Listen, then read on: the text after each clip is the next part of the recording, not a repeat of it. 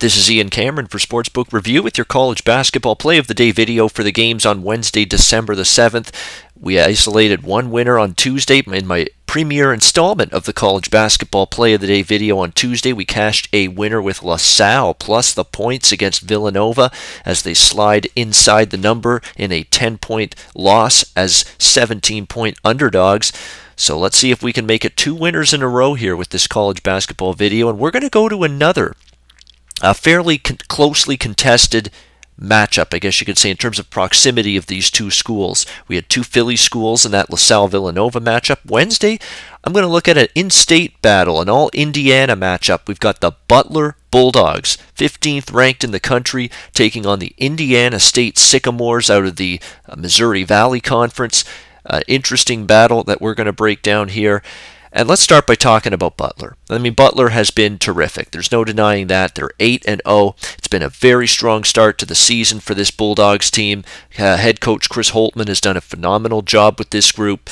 Certainly, it's a team that you would think is going to be in the March Madness NCAA tournament discussion come next March. Very solid starting five. Keelan Martin's been fantastic. Tyler Weidman, Andrew Krabatz, another guy that's back on this team. Tyler Lewis, Avery Woodson, solid starting five for the Butler Bulldogs, and a little bit more depth too than the Butler Bulldogs maybe have had in years past. And they've played some pretty good opponents already this season. When you look at some of the teams that they have been able to beat, they beat Arizona on a neutral court. They beat Vanderbilt on a neutral court. They won on the road in their previous previous true road game this season when they beat the Utah Ute 68-59. So they've played some very good competition, this Butler team. There is nothing fraudulent about their 8-0 start, and they've been able to retain point spread value even during this start. They're 5-2 against the spread in their 7 lined games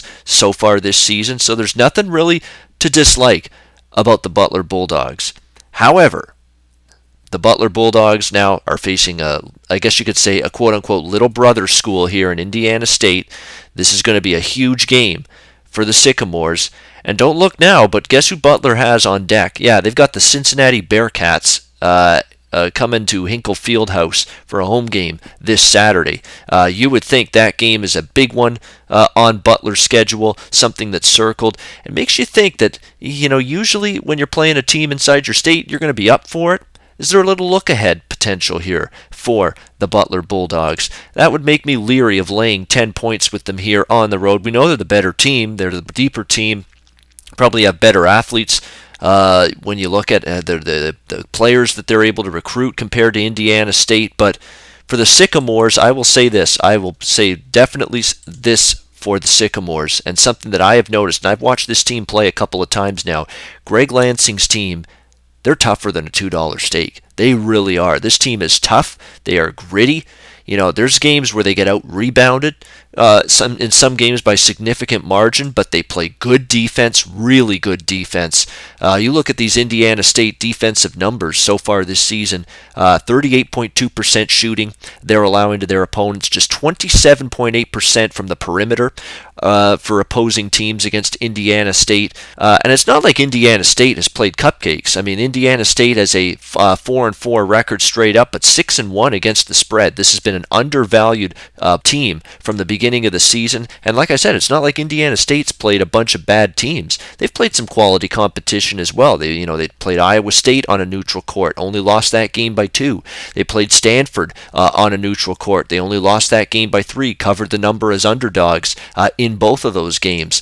And then in their last game was the real impressive one. At Utah State, they had a dreadful first half. They didn't play well. You think, oh, Butler's on deck at home. We're down big at halftime, 35-21 to Utah State on the road. Maybe we pack it in, we call it a day. Maybe it's just not our night. No, Indiana State didn't do that. They kept battling. They kept competing. They dug in defensively, they got stops, they made some key shots down the stretch of that game, and in the final minute they're able to pull out an improbable and very impressive comeback victory against Utah State, 62-61 on the road.